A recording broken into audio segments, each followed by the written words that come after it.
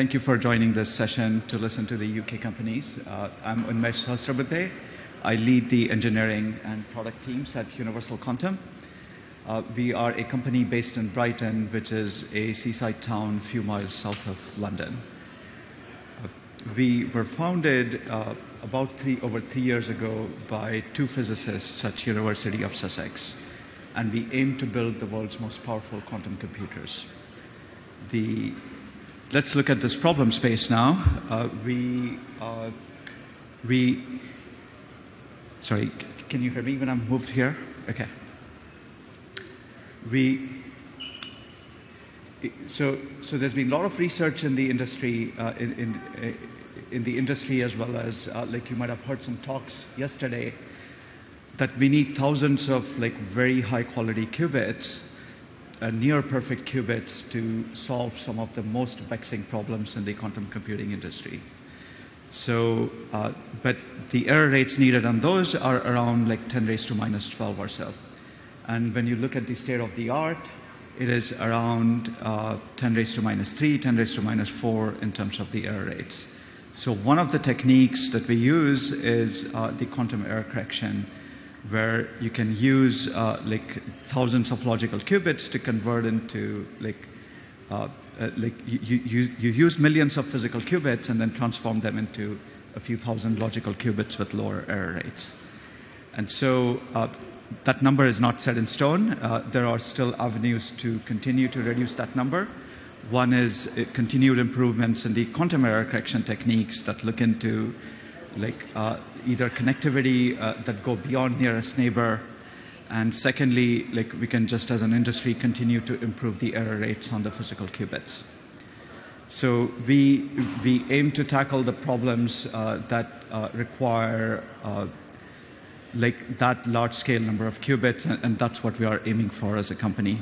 And our founders, even before they formed the company, over 15 years, they have been focused on scalability.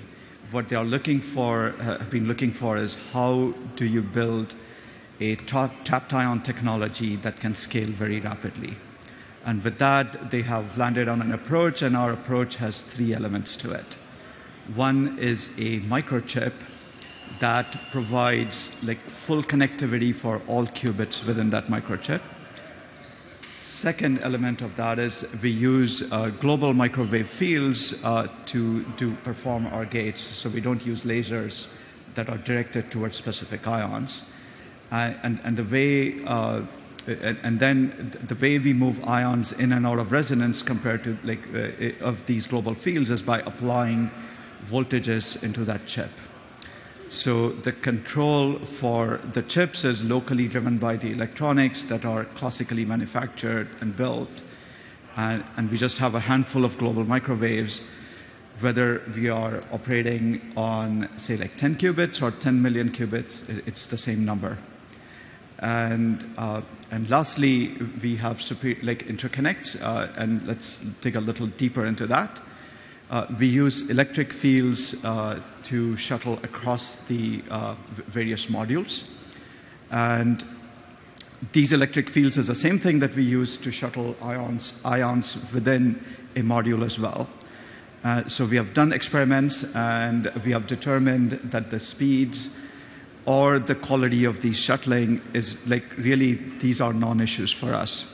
So as you can imagine, you can take a module, then just tile it in multiple dimensions, have equal interconnect speeds as across within a module and across modules, apply global microwave fields, and then we can scale very, very rapidly.